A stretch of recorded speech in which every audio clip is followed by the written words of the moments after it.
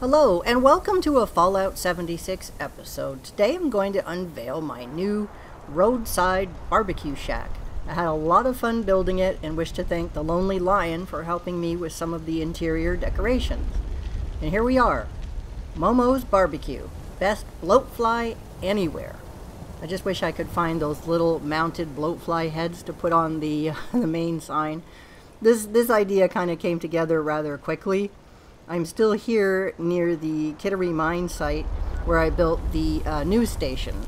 So both of my characters were here at some point, and I decided, you know, let's put out some picnic tables and things. And the idea kind of evolved over an evening, and it was a lot of fun.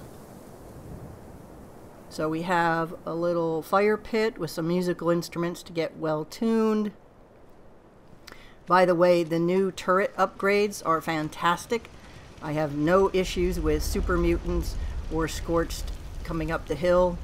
If you notice the rugs in the background, there's so many tall trees that they were having a hard time getting through there, so I just put those little rugs down. So here's the main restaurant. It's got that new Deathclaw rug.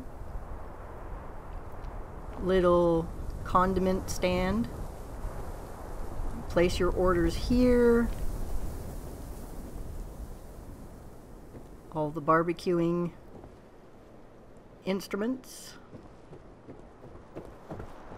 I just wish it had the camp decorations up now. It would really look nice with, you know, paper cups, plastic cups, Nuka-Cola signs and things.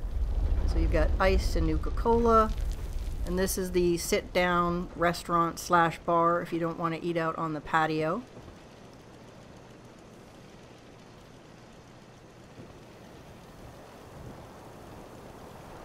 And here's the bar.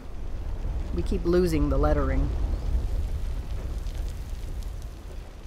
I just wish they would give us proper bars or counters with cash registers. And there's my view.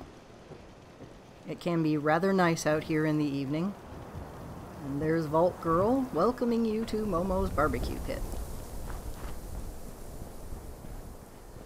And this is my area where I've put all the workbenches, a guitar in bed, some stash boxes just so I can come on in here and sit down and do work away from the restaurant where it's nice and quiet.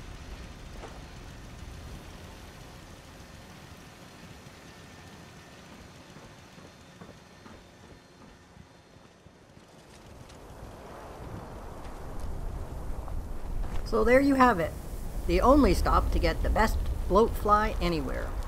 Thanks for watching, and see you out in the world.